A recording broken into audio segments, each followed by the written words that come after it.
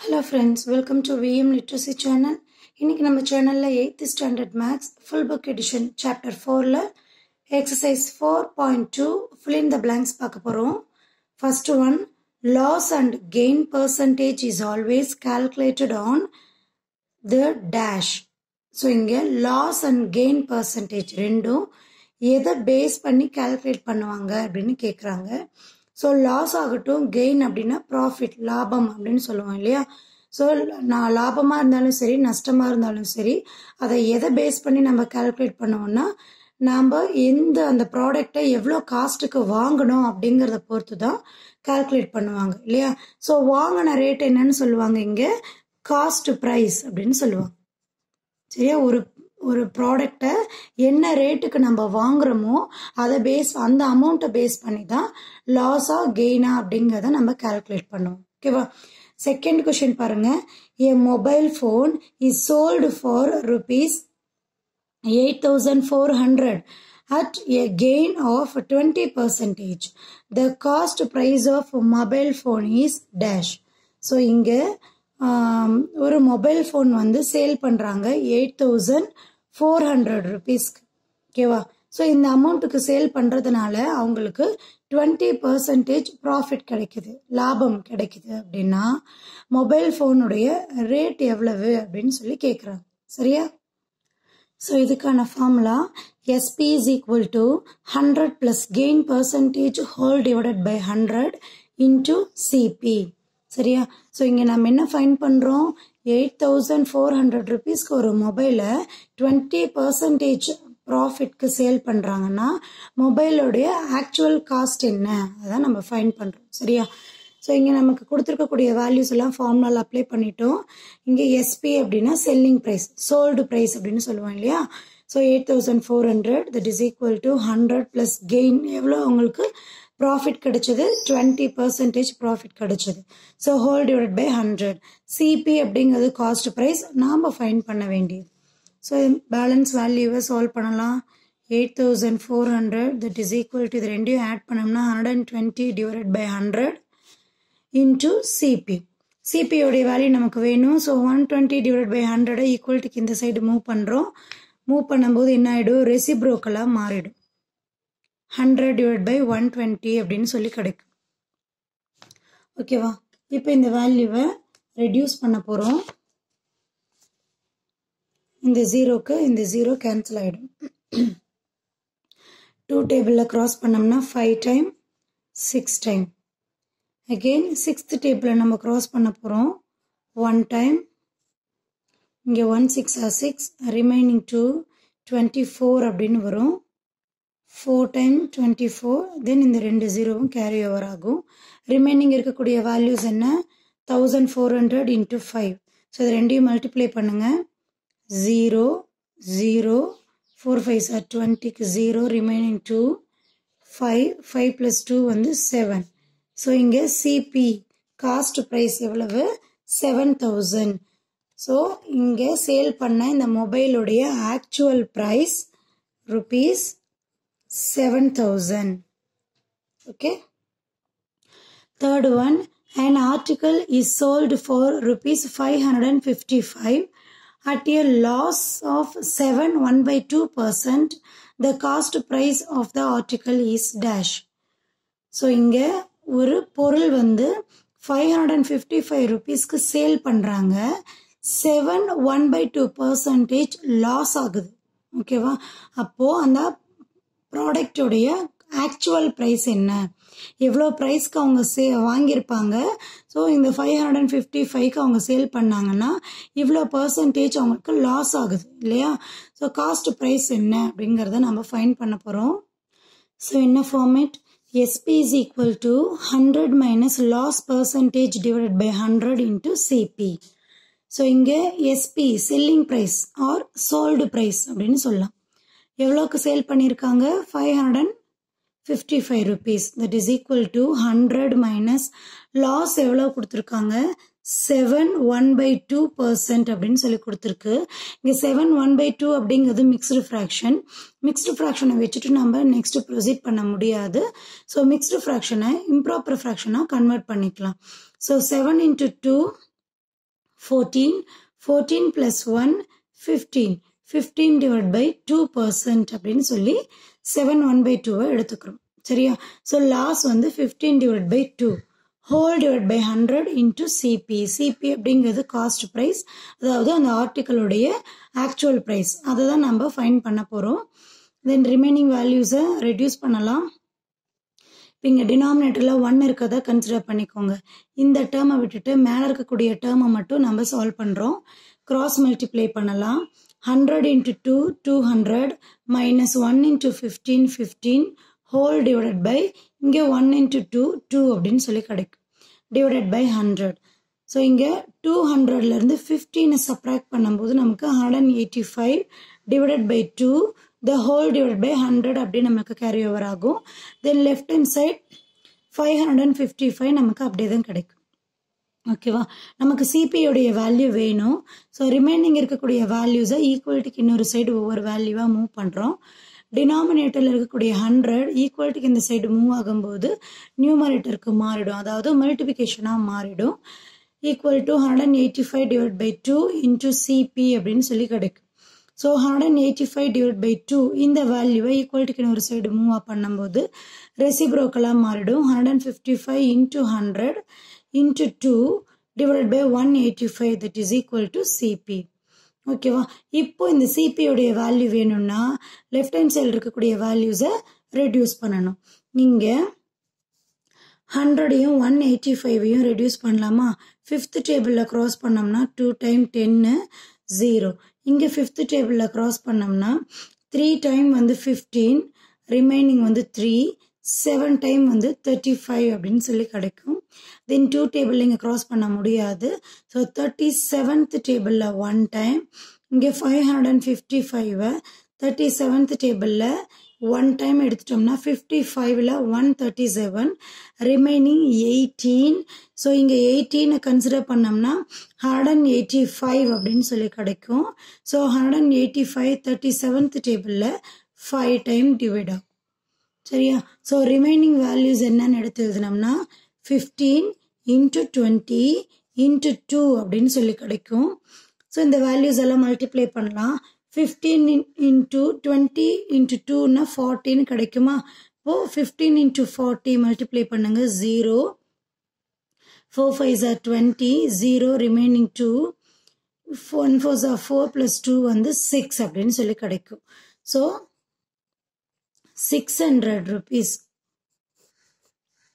அந்த ஆர்டிக்கலுடைய actual price எவ்வளவு? 600 rupees. 600. Okay. Then fourth one. A mixer grinder marked at rupees 4,500 is sold for 4,140 after discount. The rate of discount is dash.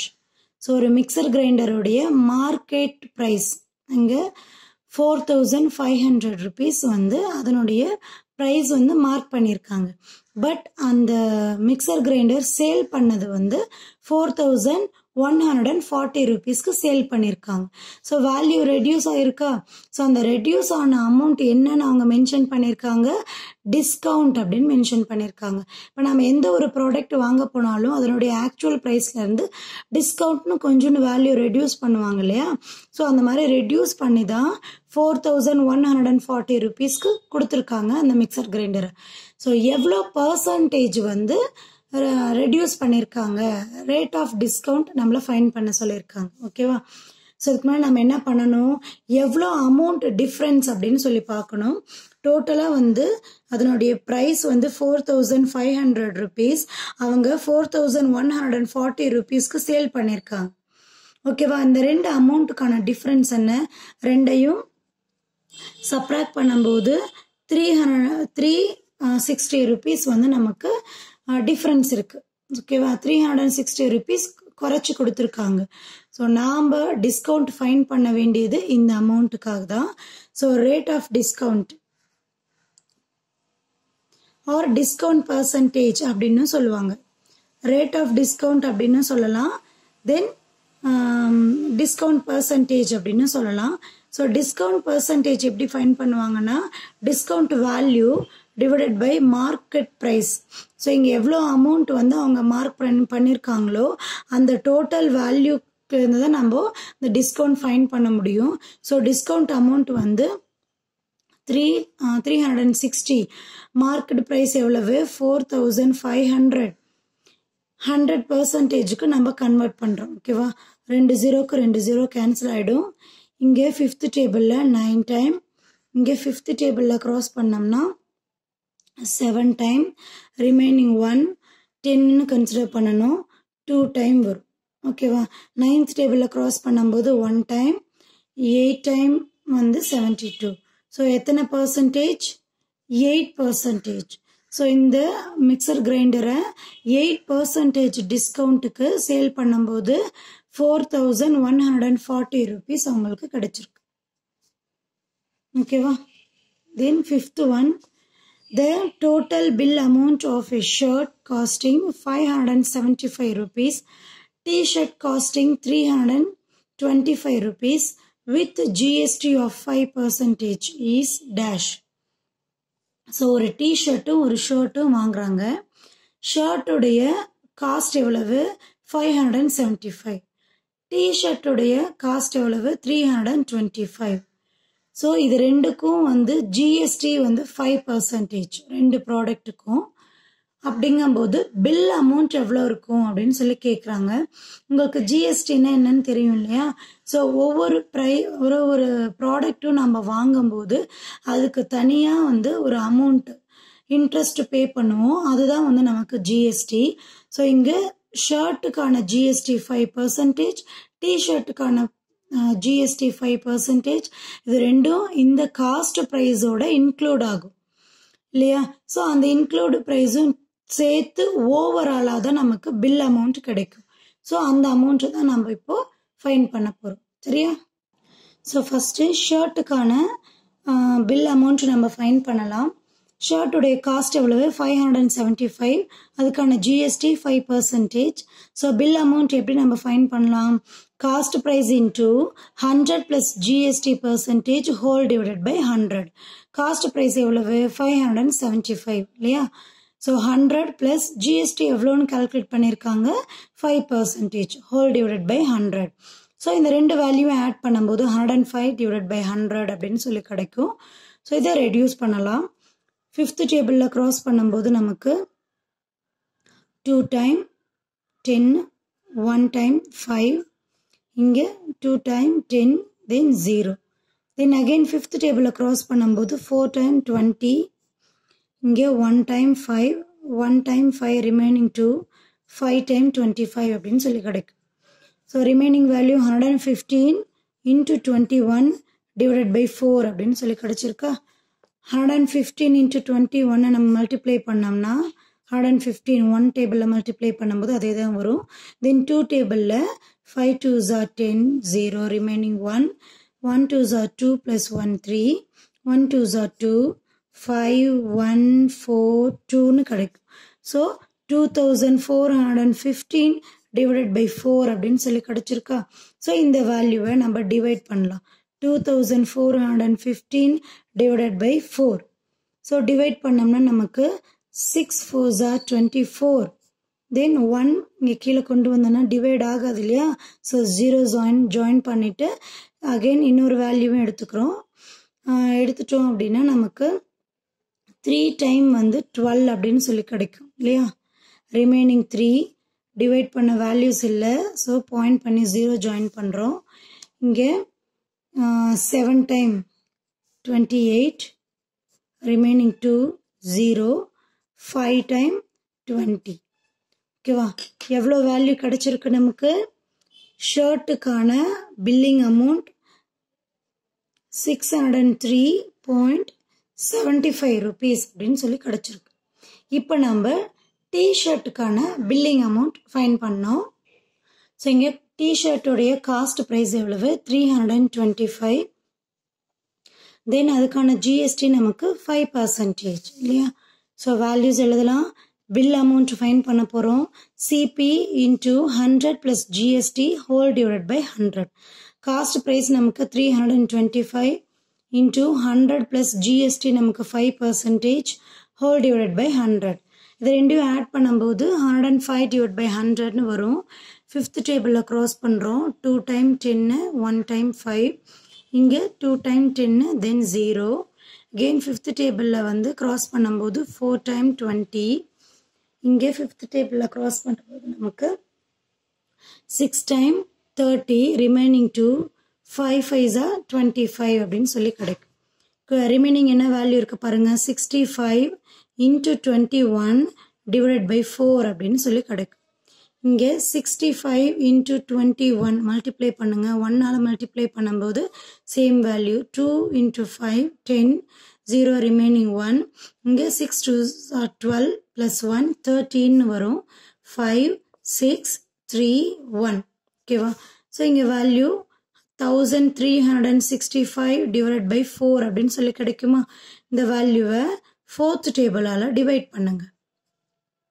Divide பண்ணும்போது நமக்கு 3 4s are 12, remaining 1, 6. Okay, 4 4s are 16. Then again 5. 1 time 4. 1. Divide பண்ணதுக்கு next value இல்லை. So decimal place பண்ணி 0 join பண்ணுறோம். 2 time 4, 8, 2. 0 join பண்ணோம்னா 5 time 20. ஓகேவா? Answer என்ன find பண்ணியிருக்கோம் லாஸ்டா? 341.25 இல்லையா? நமக்கு டோட்டல் அமௌண்ட் தான் வேணும். டோட்டல் அமௌண்ட் எவ்வளவு? 603.75 பிளஸ் 341.25. ஸோ இந்த ரெண்டு வேல்யூவை ஆட் பண்ணும்போது நமக்கு ஆன்சர் 945 அப்படின்னு சொல்லி கிடைக்கும். ஸோ ஷர்ட்டுக்கும் டிஷர்ட்டுக்கும் ஓவராலாக ஜிஎஸ்டியோட சேர்ந்து நமக்கு பில்லிங் அமௌண்ட் எவ்வளோ கிடைக்குது? 945 rupees கிடைக்கும். So 5th ஒன்னுக்கான answer 945. ஓகேவா? ஸோ இங்கே நம்ம 4.2ல ஃபில்லிங் த பிளாங்க்ஸ்க்கான ஆன்சர்ஸ் பார்த்தோம். இந்த ஆன்சர்ஸ் ஜஸ்ட் நம்ம டைரெக்டாகவே ஆன்சர்ஸ் நம்ம மெமரி பண்ணிக்கலாம் அப்படின்னு நினச்சிங்கன்னா கண்டிப்பாக உங்களுக்கு அது ராங்காக தான் போகும். எப்போவுமே 1 மார்க்காக இருந்தால் கூட மேக்ஸில் பொறுத்த வரைக்கும் அதை ஒர்க் அவுட் பண்ணி அந்த ப்ராசஸில் நீங்கள் அதை ஞாபகம் வச்சுக்கோங்க. டைரெக்டாக 1 வேர்ட் ஆன்சர் வந்து மக்கப் பண்ண வேண்டாம். கொஞ்சம் லென்த்தி ப்ராசஸாக இருந்தாலும் கூட உங்களுக்கு அந்த ஆன்சரில் டவுட்டே வராது. இப்போ நம்ம கொஷின் ஆன்சர்ஸ் நம்ம 2 மார்க் 5 மார்க் எழுதும்போது நமக்கு ஏதோ ஒரு மிஸ்டேக்கில் 1/2 மார்க் கூட ரெடியூஸ் ஆகிறதுக்கு வாய்ப்பு இருக்குது. பட் 1 மார்க்கில் நீங்கள் ஆன்சர் கரெக்டாக எழுதிட்டீங்க அப்படின்னா மார்க் ரெடியூஸ் ஆகிறதுக்கு வாய்ப்பே கிடையாது. ஸோ அதனால் எப்போவுமே 1 மார்க்கை கூட நீங்கள் ஒர்க் அவுட் பண்ணியே அதை மைண்டில் வச்சுக்கிறதுக்கு ப்ராக்டிஸ் பண்ணுங்கள். ஓகேவா? இந்த எக்ஸ்ப்ளனேஷன் உங்களுக்கு புரிஞ்சிருக்கும் அப்படின்னு நினைக்கிறேன்.